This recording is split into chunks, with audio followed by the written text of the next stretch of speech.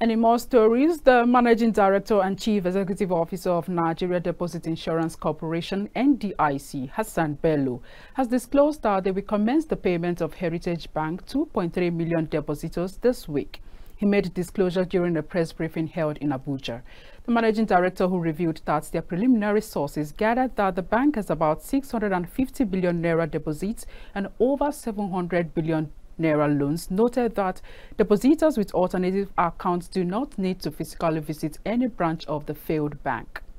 Our key public policy objective is to protect depositors and contribute to financial system stability. It's no longer news that on June 3rd, that is on Monday, the Central Bank of Nigeria, in the exercise of its powers, under Section 12 of Section 1 of BOFIA, revoked the license of Heritage Banking Company and handed it over to NDIC. Claimants are of two categories. We have depositors and creditors. And the law says there is priority in terms of payment. The depositors takes priority over all other claimants.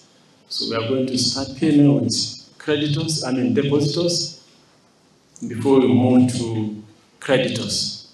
So for depositors, we are lucky to have the BVN facility, that bank verification number, and we are leveraging on it to identify alternate bank accounts of those depositors of the Heritage Bank in liquidation. So for depositors that have alternate bank accounts within the system, they don't need to visit any branch of the bank. We are aware of their details and we pay them the maximum insured amount, depending on their bank. We pay them the insured amount up to a maximum limit of 5 million. But for customers that have only account with Heritage Bank, then they need to visit the nearest branch so that they can be identified and verified by our staff that are on ground.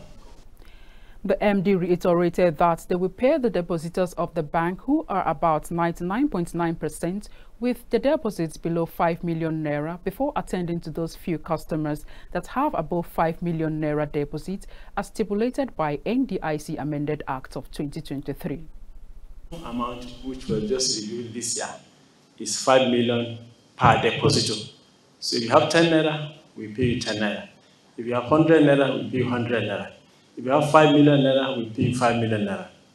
If you have 10 million Naira, we pay you 5 million Naira now, because that is the maximum insured amount. After this, the next process is for us to realize all the assets, both physical and the loans that the bank granted while it was in operation. When we realize those assets, we are now going to declare what we call liquidation dividend. And that's what we pay to the uninsured portion of the deposits. We hope to do that. After that payment, when we finish with depositors, we are hoping to move to creditors with the surplus proceeds from the realization of that of those assets. Recall that the Nigerian Deposit Insurance Corporation has started liquidating Heritage Bank PLC after the Central Bank of Nigeria revoked its license.